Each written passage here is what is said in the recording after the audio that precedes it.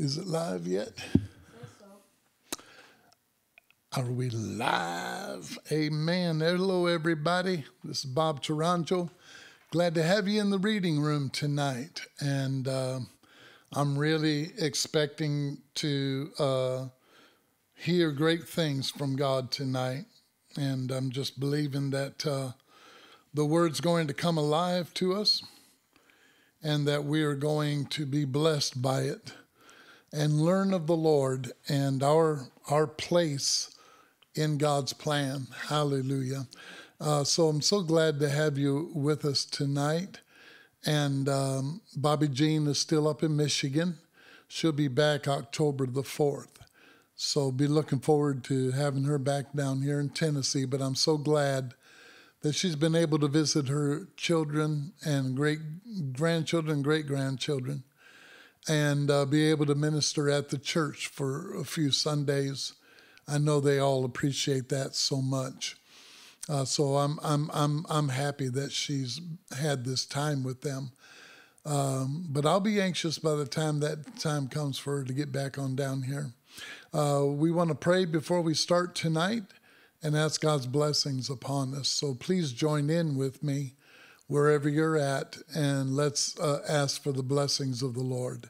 Father, we thank you tonight, you Lord of spirits, and we thank you for your wonderful Holy Spirit that moves within us and upon us and causes us to know truth. Oh God, we're asking you tonight to reveal your word to us. We ask you tonight, Lord, that your word will minister to us and that it will teach us the ways of the Lord. We're asking you, Father, that you will open up our heart unto this word, and that, oh God, we will be able to flow in it in our lives, that it wouldn't just be a word that we read, but that, Father, it would be assimilated and incorporated within our lives so that we are the walking, living word to this world. And so, Father, teach us your ways, teach us your paths, Lord. As the path is pointed out to us, may we walk within it without any division or strife. May we walk in the peace of God and the peace of men. So, Father, tonight I'm praying for everyone listening to me. And, Lord, I'm asking you to anoint their ears to hear what the Spirit would say to the church. I'm asking you, Father, that each and every one will be blessed tonight, and that, oh God, afterwards they will say it's been good to be in the house of the Lord. I'm praying for our bodies, oh Lord, every cell and every atom to hear the word of the Lord and be healed and be made whole and be restored in the name of Jesus. May healing rivers of living water go out from us tonight into each and every temple. And may you bring forth a great healing throughout the land, Lord. So many are in desperate need tonight, oh God. And I'm asking you, Lord, for your mercy to be shed upon them. And that, oh God, through our position with you as your sons, Lord, we're asking you, Father, to go ahead of us and to heal the bodies, to heal the mind, to heal, oh God, the emotions, and that, Lord, your people would be able to walk whole again with their God, hallelujah, in the earth, Lord, as their God, as their Lord, hallelujah. For your scripture says that in this world, as he is in this world, so shall we be, hallelujah. And I'm asking you, Father, that we will take on the characteristics of Jesus. You are an example, Lord. You are our prototype. Hallelujah. And make us like you, Lord. Take all wrath and all hatred and all jealousy and all envy out of us, Lord. Let it not be found in us at all. Hallelujah. And may we walk as the children of God. And may we be able to love those who hate us. Hallelujah. Hallelujah. May we be able to heal our enemies. May we be able to minister to those that despitefully use us, Lord. And God, we're going to thank you for that your word makes us free. Hallelujah. That as we minister your word in spirit and in truth, that, Lord, the captives are all going free. Hallelujah. Every one of them are going to be set free, and they are going to walk in the ways of their God. Hallelujah. Hallelujah. Hallelujah. So tonight, Lord, may your word be ministered in truth and in spirit, and may your people receive it in spirit and in truth. In Jesus' name I pray. Amen and amen. Glory to God. Hallelujah. Excuse me, I need coffee.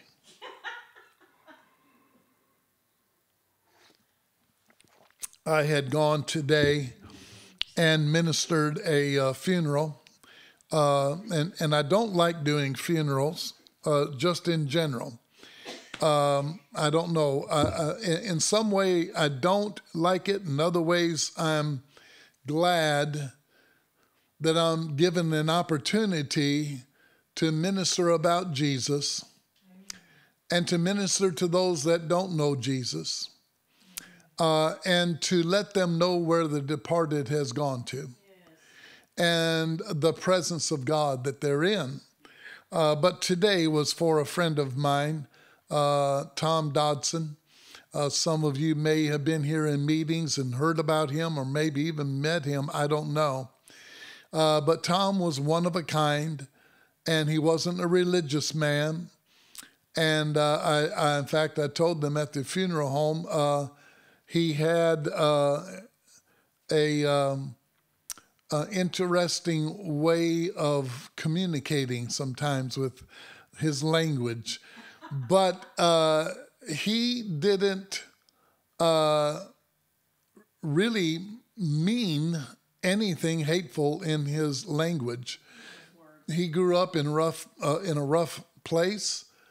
Everybody talked rough. He worked in places where everybody talked rough, and so Tom talked rough, and it just became a way of talking to him. So some people got shocked by him sometimes when they'd first meet him. But with me, I hate people not being real. And I grew up in a factory. I worked in factories. My friends all used bad language, and I did before I got saved. I had a terrible mouth, and didn't care who I used it around either. But when Jesus revealed himself to me, that was the first thing I knew of that God was going to deliver me from, was language. Because when I came out of the church, right after being saved, I came out of the church, and two guys across the road said something bad, and so I said something bad at them. And I turned to Bobby Jean and I said, "Did I lose what I just got?" And she said, "No." She said, "Ask for God's forgiveness and he'll help you not to do it." And that's what happened. God took that out of me. But anyway, I'm going to miss Tom, but he was in a nursing home. And he, you know how it is when your loved one's in the nursing home, all they want to do, they ask you repeatedly, "Can I go home now? Can you take me home? I'm ready to go home." And of course, Tom did that. And I said at the funeral home, "Thank you, Lord, that Tom wanted to go home, and now, Lord, you took him home to his eternal home." Hallelujah. In the Lord, in the presence of God. And so Tom will be listening in and being healed and restored and made alive. Hallelujah. Just as all of our loved ones that have passed on are hearing from this side of the river the good news of Jesus Christ. Hallelujah. And they are being ministered to in the place they're at. Hallelujah. And they are progressing toward becoming one with Jesus Christ along with us. Amen. Don't you want to be one with the Lord? Hallelujah. In everything. Praise God. And we are becoming that. We're not there yet, but we are becoming one with our God. And I'm so thankful for that. Okay. And that's why I need coffee. Coffee. Okay.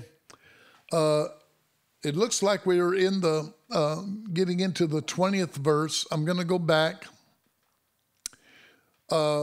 maybe two verses to the 18th, 19th, and then to the 20th. And I'll just read the bold part of the Greek rendering.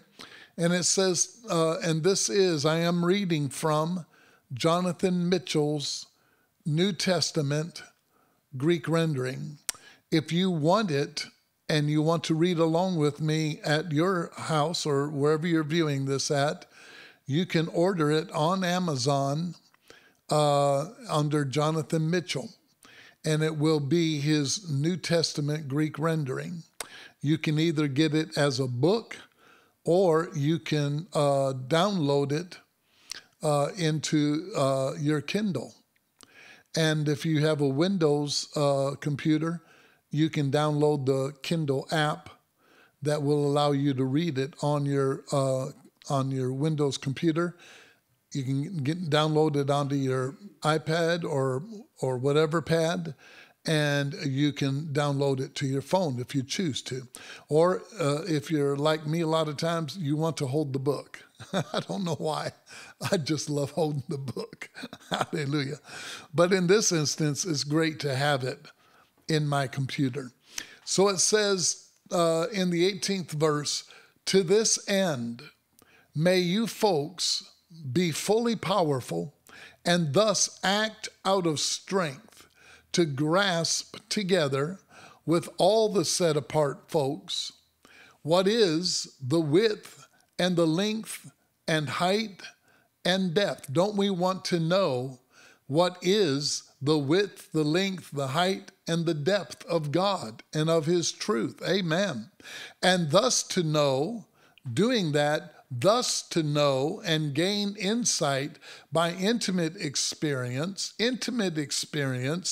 the love of, from, and which is Christ Jesus, Christ that is continuously transcending. I love this language. Transcending, the love of Christ is continuously transcending, and the other Greek renderings on this particular phrase is overshooting, being thrown over and beyond, surpassing. I'll tell you, sometimes in God, I have felt like God just picked me up and threw me out there. And I had to really learn quick. You know, when Charlotte and I first started ministering the kingdom word, we didn't know anybody that preached the kingdom word. And the message was revealed to us by Christ. And we started making folks mad because we would go and minister what the Lord showed us, and they'd get mad at us because it wasn't the church per se doctrine. And then we started meeting other kingdom people. And we realized that God had just put us out there, and we had to learn as we went. And sometimes that's what we have to do, dear ones, is we have to learn as we go. And that does mean you're going to make a mistake. You're going to get involved in things you're not supposed to be involved in. But what we're going to have to do is learn what King David said. My heart is as an open book before you, O Lord. And God loved David, loved him, because he had a quick, repenting heart. David did a lot of things wrong, but he always his heart broke when he did, and he turned to the Lord and asked for forgiveness. And that's what we need to be in this day, because we are being put in a place where nobody's been here before, nobody's done this stuff before, so we have to start getting used to knowing how to depend and trust on the Lord himself. Amen. And thus to know and gain insight by intimate experience the love of Christ that is continually transcending personal, experiential knowledge and insight, so that you folks would be filled unto all the effect of the fullness of God and the result of the filling from God. Or the other renderings would say, could be filled up unto the saturation point, with the result from the entire contents of God. What this is saying to me is that you may know intimately and experience intimately the love of Christ that is continuously transcending personal experiential knowledge and insight. In other words, we hold God to what we think he is, according to our personal experiential knowledge and insight. We read about him in the scripture, and our minds try to wrap themselves about him, and we hold him to an image within us of our personal experience and knowledge and insight. But this is what Paul is writing here, is that you folks would be filled unto all the effect of the fullness of God, what you believe and way more than what you believe. Because God is everything we believe him to be and much, much more. Hallelujah. Don't you love him tonight? Much more than what we could imagine him to be. So the scripture says, let God be God. Don't let him be what you think he is. Let God be God, who he is. And he will deliver you out of all of your temptations and deliver you out of all of your circumstances. Let God be God. Amen. And so that's what we should try to do all the time in our walk in the Lord. Don't be just what I believe you are, God. Be all that you are in my life, so that you're not just doing the things that I know you can do, but that I can start to trust you to know that you're doing things behind scenes everywhere that only God can do. Hallelujah. Because when you get to the bottom line of it all, God operates in the impossibilities.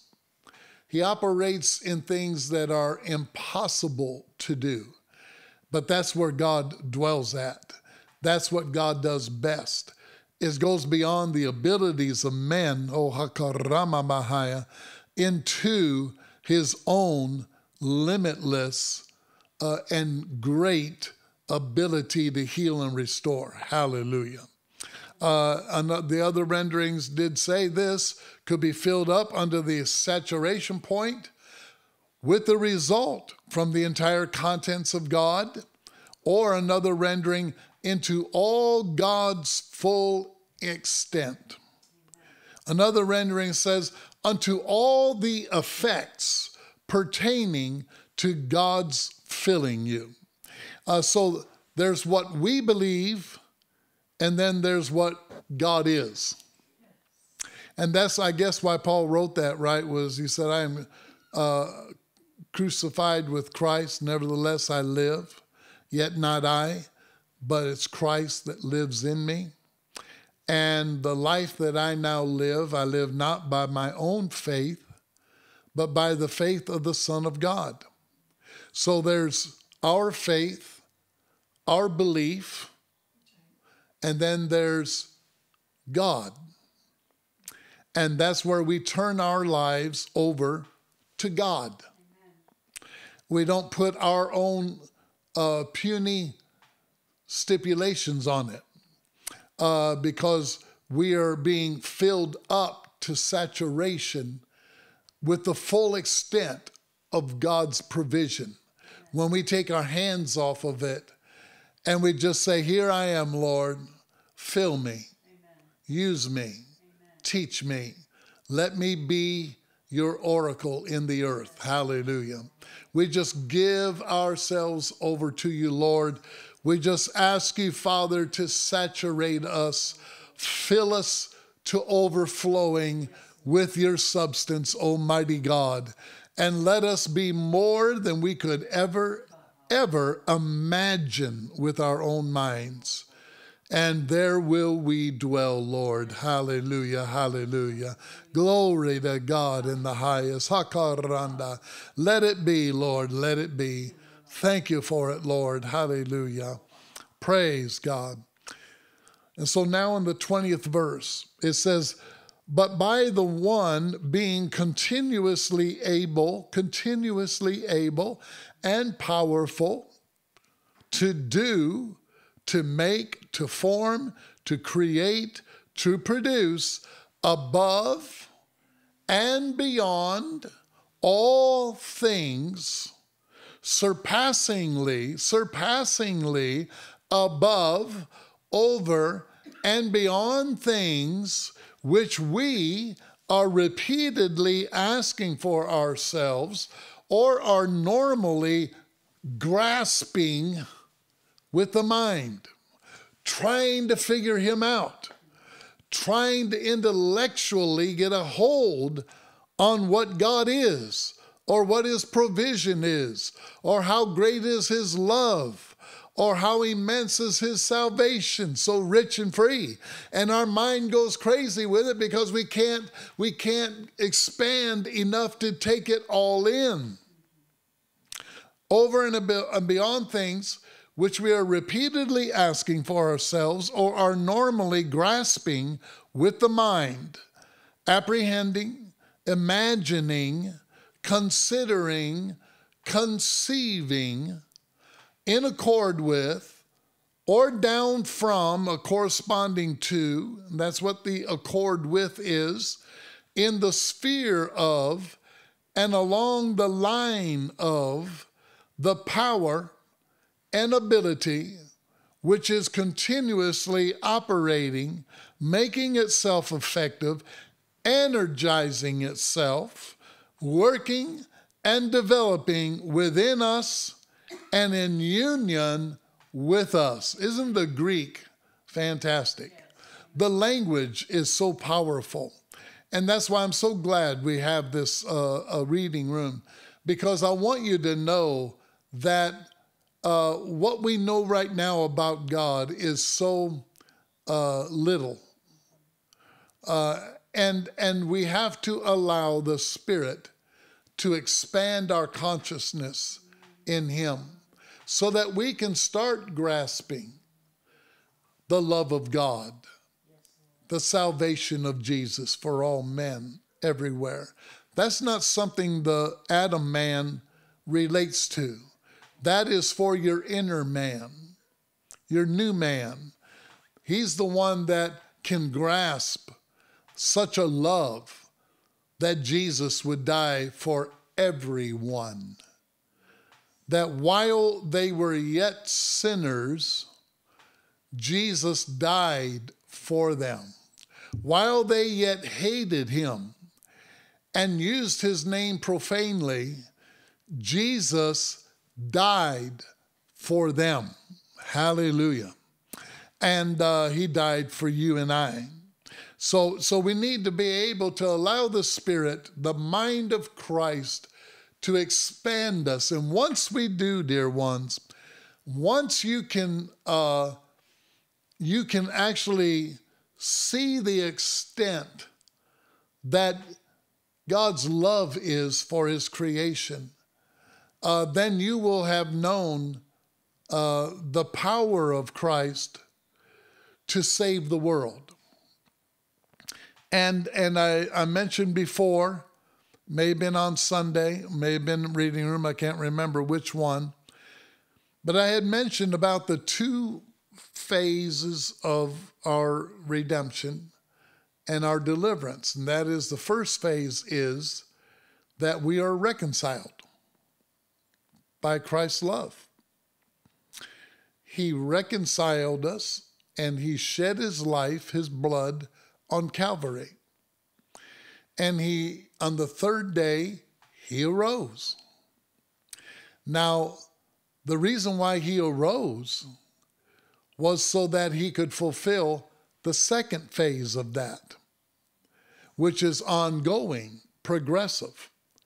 And that is that now we will be saved. We have been reconciled and we are being saved. The salvation I'm speaking of and that Paul was speaking of was the salvation of our whole man. Not just the salvation of the soul, but that we might be saved of all our being, spirit, soul, and body.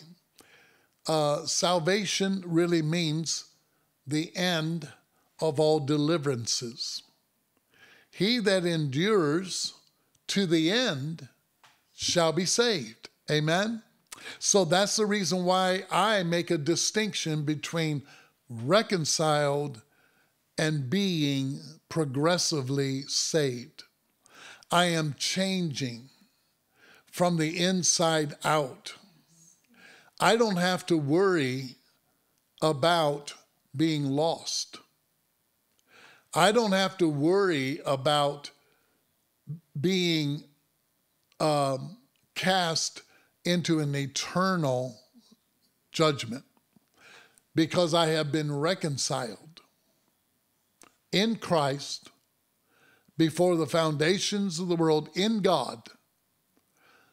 Christ has reconciled me, you, and every creature of God. But now comes the part where we walk it out. We learn the ways of God.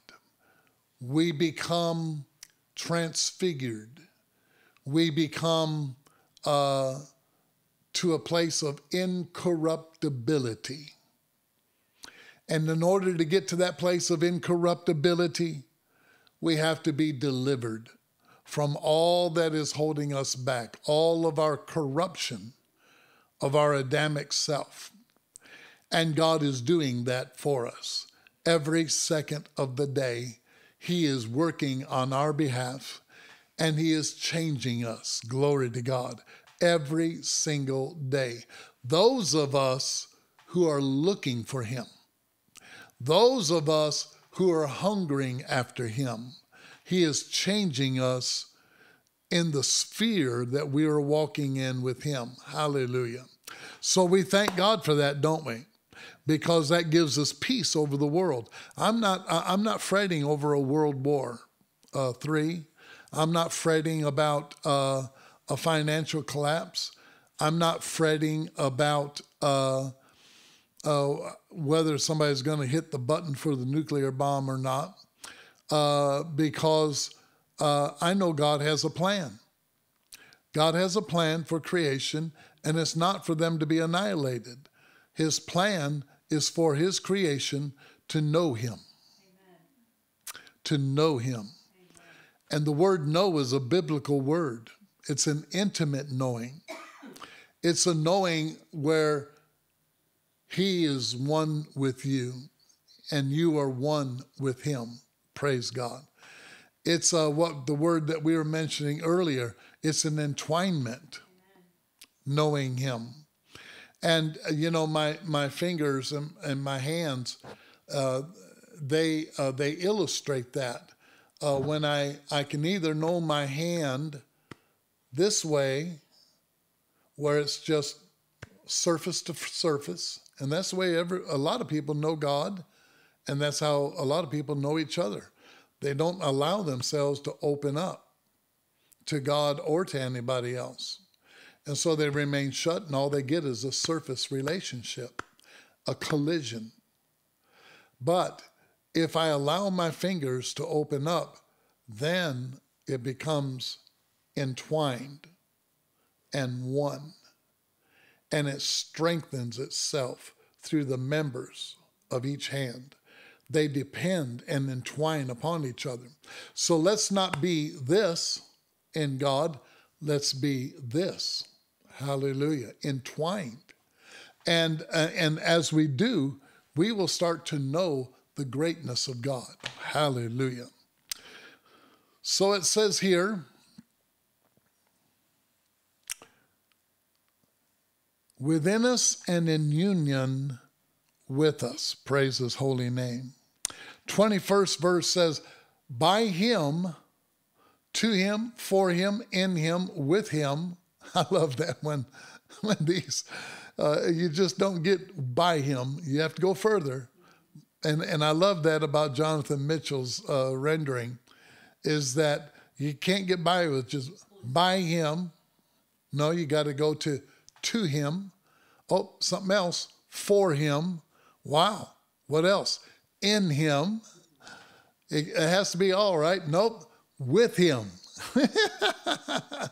And it's the language of the scriptures. It's exactly what the scriptures are talking about when it says continuously and constantly and progressively being changed and plunging the depths and going to the heights and the widths of his grace for us. So that's why I love that. By him, to him, for him, in him, with him is the glory, the manifestation which calls forth praise. The glory is a manifestation which calls forth praise. So when you think of the glory of God, you have to think of it along that line. Glory is a manifestation of God. And the scripture says that about glory with us, it's in the Old Testament I was thinking about, that the glory of the Lord is going to fill the tabernacle, the temple, to the point where no man can minister. To the point where our fleshly minds, our religious minds, cannot minister in the presence of it. And God instead writes it on the wall, his word, writes it on the wall, the tablets of your heart, the tables. And it can't be uttered. It can't be spoken. The only thing it can be is known as we are known. Hebrews lets us know that we're not going to say to every man in this day we're living in fact, we're not going to say to every man, know ye the Lord. For everyone will know him, from the least to the greatest. Knowing him is not intellectually. Knowing him is not getting the right doctrine. Knowing him isn't us trying to prophesy a tremendous prophecy that no one's ever spoken before. Knowing him is in the heart. And it is a knowing, as I've described, an intimate knowing of the Lord. Hallelujah. An entwinement with him. So the glory, and let me catch that, make sure we're in line. By him is the glory, the manifestation, which calls forth praise within the called out community. Now, Paul here is writing to the called out community. Paul is very involved with the community of believers. And he's not set himself apart. He has not set himself apart and said, I'm too holy to fellowship with you. I know too much, and you'll never understand. because you're of a lesser order. Paul doesn't do that. Paul includes the called out community, the summoned forth congregation, as well as within Christ Jesus. So this is something that in the Greek we get a sense of the ecclesia, which is a membership in Christ, and it includes all that have allowed God to set them apart from other spheres of life, and they have given themselves over unto the Lord completely. So within the called out community, the summoned forth congregation, as well as within Christ Jesus, unto or proceeding into all the generations, births, progenies of the age of the ages, the most significant or crowning age of all the ages. Make it so. Amen. For me, that is the seventh age, the age of all ages. In God, the seventh is the completion, and it sums up everything that's gone before it. So for me, we are walking in a seventh day, a seventh age, and it is the age of all the ages. The seventh day is the age that all the ages were pointing toward. And I do believe that we are entering into the blowing of the trumpets of the ages. And we are entering into that place where the seventh trumpet is starting to blow its sound. And there is harmony being created. And instead of like the popular thing is that there's just one trumpet and it's the seventh one and everybody else quits sounding. Like there's a first trumpet, then it ended, and then a second trumpet ended, third trumpet started and ended. For me, all the trumpets remain sounding in their own glory. Hallelujah. Whatever glory God gave them. And they're all leading up to a crescendo called the seventh trumpet. Hallelujah. Glory to God. And it is at that seventh trumpet that the ages start to come together and the world starts to go through a change, a worldwide change. And people, that's the reason why we need to expand ourselves in Christ. We have to see this the way it's stated. We have to be able to see that judgment begins where? At the house of God. Where's salvation going to begin at? At the house of God. And this is all going to happen in a people before it ever happens in the world. The nations will be the last to come into the glory of God. But there is a people, this people of the age of the ages, that are going to receive this glory, and it's going to be around the world. There are different ones that are going to have the parousia,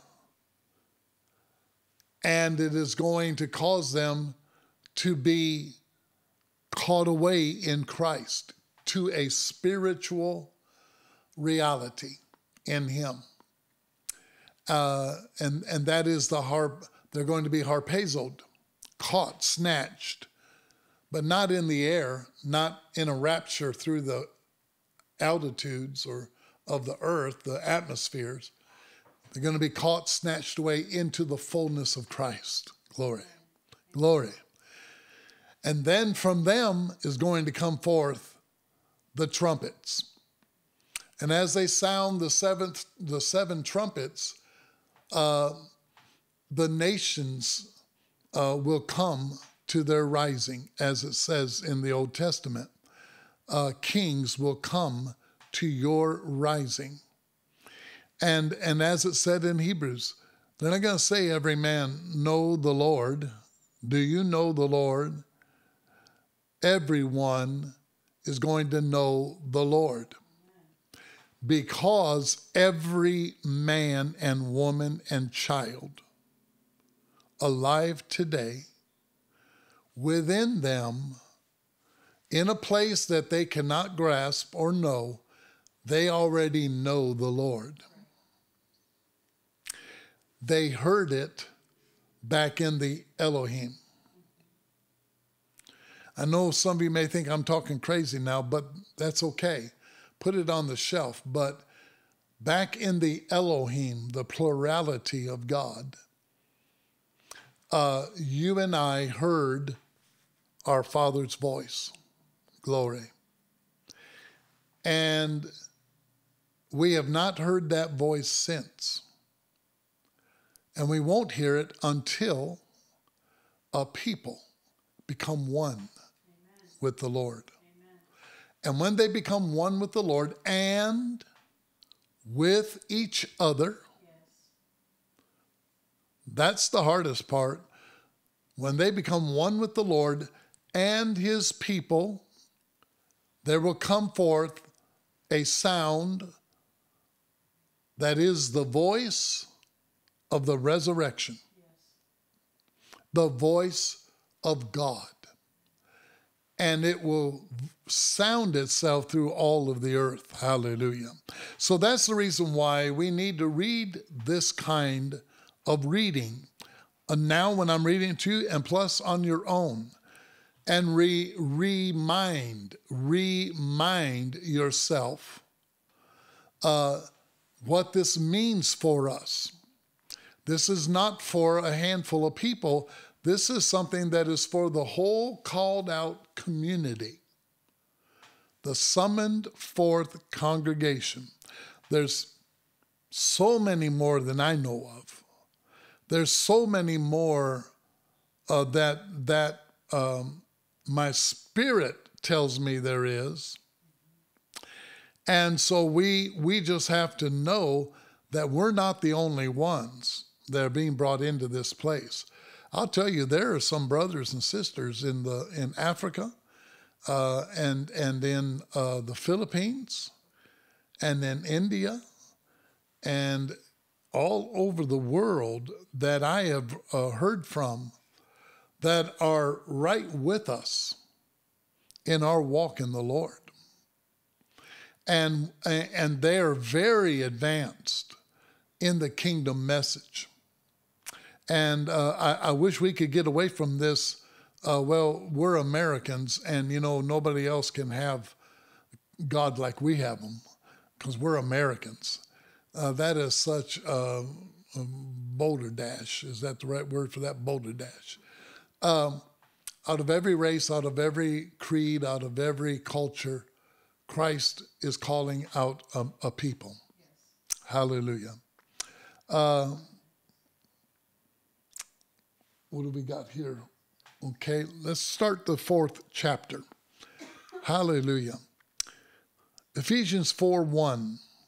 I myself, the prisoner or bound one, captive, within and in union with the Lord.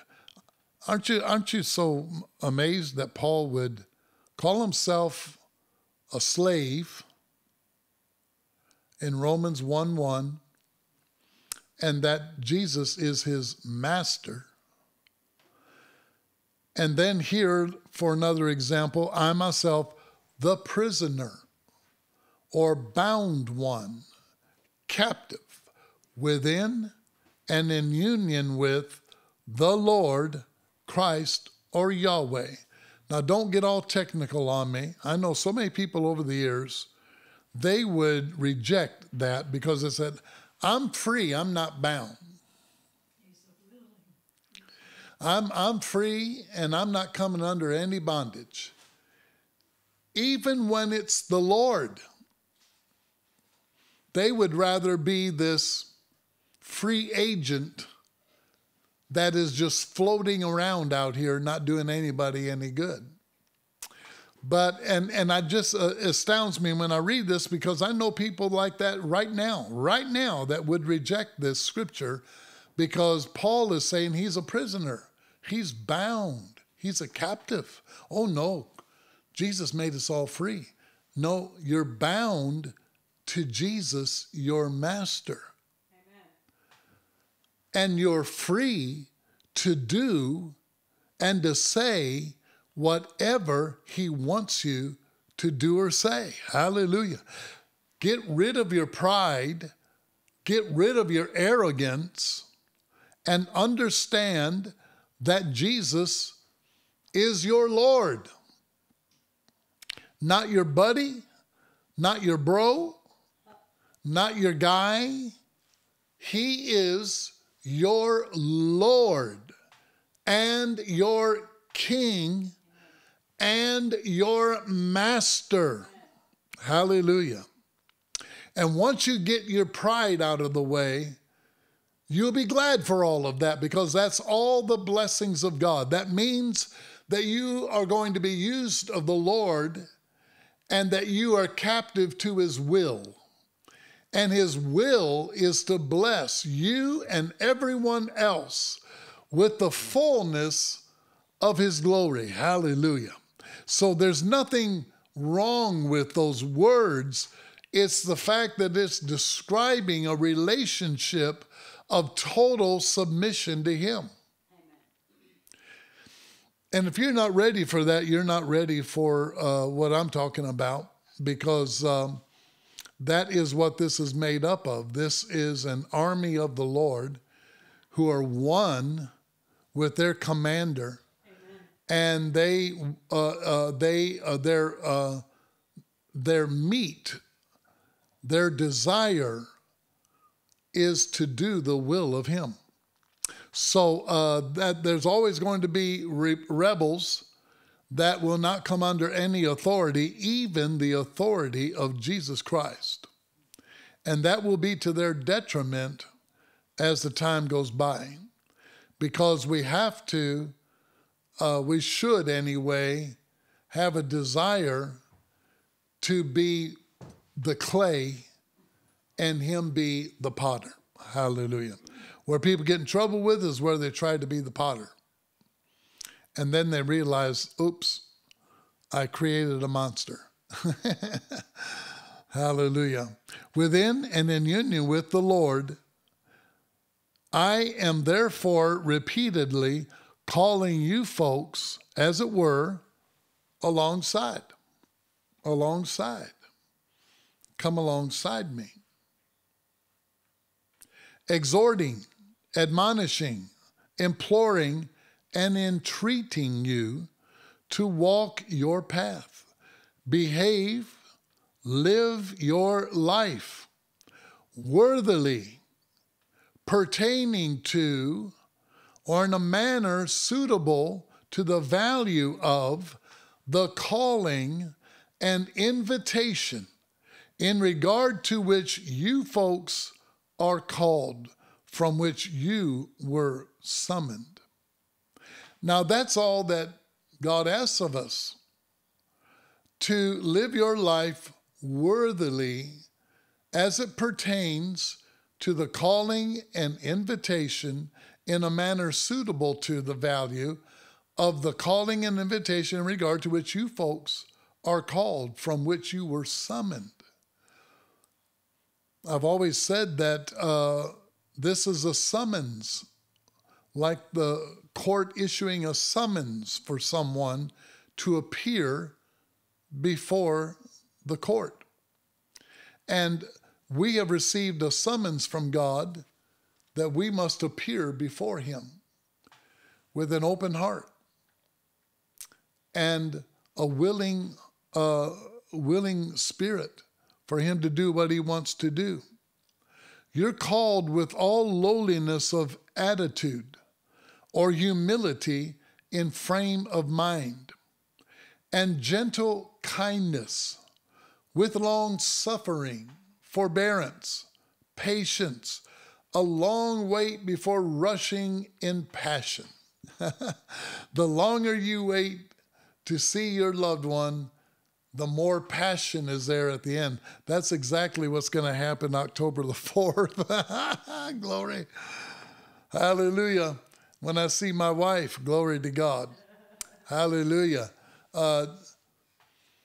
Forbearance, patience, a long wait before rushing in passion. Continuously holding one another up, or bearing with each other with tolerance. Tolerance. Within the sphere of and in union with love. Unqualified acceptance and the urge toward union. I don't see this in the kingdom yet. I have to be honest.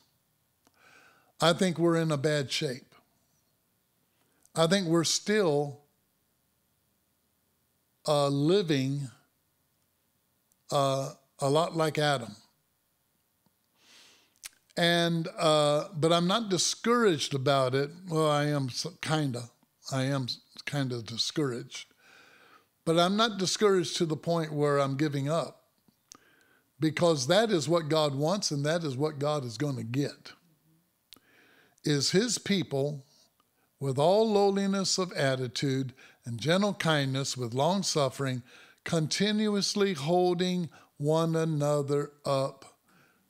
Can you imagine a people who are able to flow in that kind of attitude? Yes, amen. And how great and powerful that would be.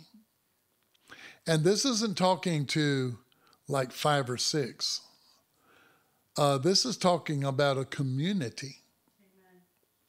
So kingdom, to me, there's many levels of kingdom message. And there are those that are ministering reconciliation, and there are those that are not, will not. There are those that are ministering no rapture, and there are others that call themselves kingdom, still looking for a rapture. So you have all of this differences in the kingdom message. The Spirit is working within us. Amen. And it doesn't go to sleep at night.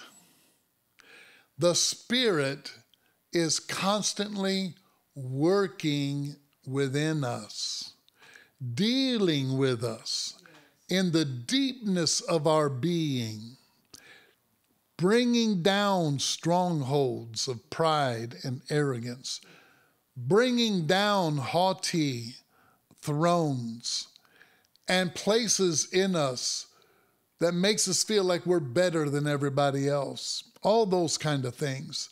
The Spirit is dealing with us on all of this. It will not stop dealing until Zion sees eye to eye. Until we see Jesus in the temple. Hallelujah. Until we see him in each other. And hence we fall in love with each other. Amen. Because we love him. Yes. And if he's in you, and if he's in me, then that's all that we need to know, that we need to be one in the Lord. Amen. Not one in doctrine either. Not my view taking over your view, or your doctrine taking over my doctrine. We have to drop it. Yes. Shed it off of us. Thank you, Lord. And let there be within us, the only doctrine we need is Jesus. Amen. Hallelujah. people try to splice things up and cut them apart and diagnose them and fiddle around with them and move pieces around, and they just ruin it through all of that and analyzing and all of that. What did they mean by that? Just what did they mean when they said this? What did they mean when they said that? Must be against me. And so all of that dicing and slicing that takes place has got to come to an end as we fall in love with God and with his body. Amen. And so let us make a vow before the Lord that we are going to do our best to allow that to happen. Yes. Let us throw aside all of our misgivings and all misinformation. Let's throw aside all of those things that cause us to be so easily beset and so easily offended. And let us be able to let each one grow in the Lord Yes. according to the order that God has them in. And as long as your eye is focused on Jesus, then let everybody do as the Lord has them doing. Amen. Now, having said that, we will stand for the right.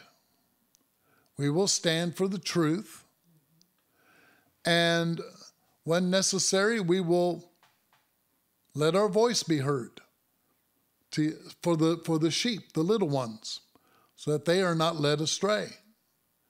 And so with that exception, let us go on to know the Lord and to walk humbly before God. Amen. And to walk together Yes. and not as separate. Amen. That is the will of God Yes, it is. concerning you and I. Yes, Father. And as you pray for me, I pray for you. Amen. Amen. Amen. And may God be glorified. Amen. Amen. All right, we're going to stop here and let us pray. Hallelujah. Father, we thank you for your word that is so rich with your plan of salvation. We thank you for Paul, the apostle, who was so faithful in writing these words for us, that he saw, I'm sure, in his spirit, a people in the ages to come that would read his writings and be able to see Jesus high and lifted up and his train filling the temple. Lord, I thank you for Brother Paul. Yes. And I thank you for each and every one under the sound of my voice tonight that are hearing his words written 2,000 years ago for us. And Lord, I ask you, God, that your kingdom and your word will grow in the earth, and that all men everywhere may come to know you as their one true God, as their love of their life. And Father, I ask you, Lord, to help each and every one of us to be better than what we are now, to be more forgiving, to be more accepting, to be able to walk amongst men and women without thrusting and without doing harm to each other. And Father, I pray that you will bring this about as only you can do it, because you, Lord, are able to speak into every heart and bring it to pass. I love you, Jesus, and I love your people. And I love what you're doing in us, Lord. I love that you're speaking to us. Thank you, Lord, for speaking to us by your word and by your spirit. Thank you, Lord. Hallelujah. That we can have fellowship with you. And so, Lord, just bless everyone, and I ask you to heal and restore each and every one, to prosper them. May they be in good health. In Jesus' name I pray. Amen and amen. All right. God bless you. And I'll be seeing you Sunday morning at 10:30 a.m. right here live on Facebook, 10:30 Central Time. Okay? God bless you. God be with you. And may you be filled with the good things of your God. Amen.